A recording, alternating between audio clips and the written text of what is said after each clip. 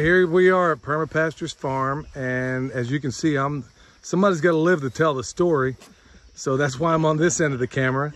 Of course, there's Michelle. Everybody say hi. Oh, gee, yeah, real lovely bunch. As you can see, we're not alone, and she wishes to remain anonymous. So, but she's here to help. She's never messed with these bees before. Are you a little bit excited about this? I'm very excited about this. All right. Well, Michelle kind of weed-eated everything down, and they're going to go over there. Some folks might say it's a little early, but we're going to go down there, check the supers. And what else are we going to do, honey? We're going to add a super to one of the swarms we've caught. And that's it. Check for honey. Yeah, Billy, I'm sorry, you kind of put me on the spot. So many words there, y'all. William, anything you'd like to add? Oh, gee. Nope. All right, with that said, y'all, I'm just going to stand back and kind of hold this camera and let them get after it. Okay. You remember which one? Had the honey? Yeah. I think it was towards the front, wasn't it? Yeah, but that's about it. Hey, do that nasty one from Texas last. You gonna start in the front? Yeah, let's start.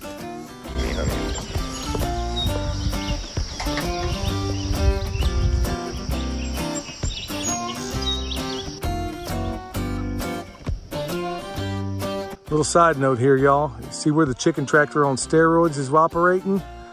Well, that's by design. In the other times, we've run it up and down here, and we make sure all the material is close in proximity to our trees so we can dress them right here. So we're going back here. We're going to go check them out.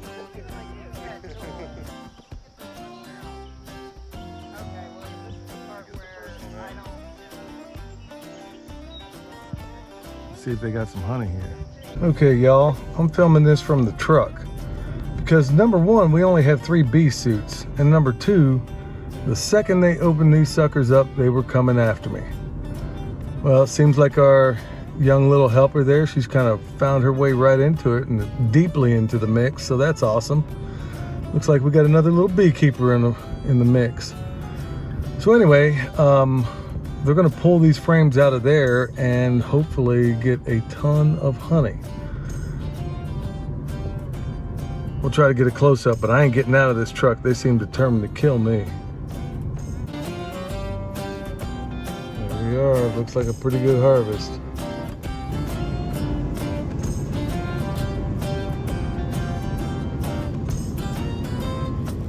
Michelle's back there putting in some empty frames.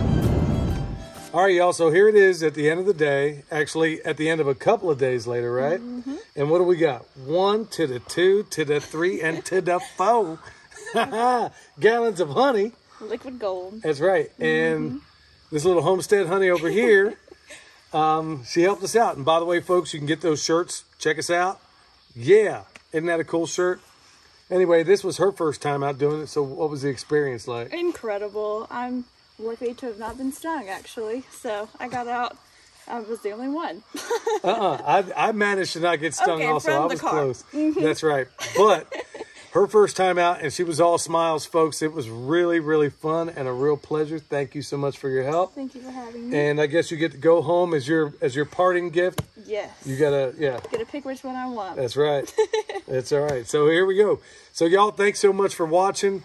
It's always cool when a new person is out here to help and you know, help us do this stuff and learn the craft herself. And certainly I'm not the one to teach it, but Michelle and William are much more adept at this sort of thing than I am. But on behalf of my newfound friend over here, this is Billy, the Permaculture Pimp Daddy, where PIMP stands for Permaculture is my passion. We'll see y'all next time.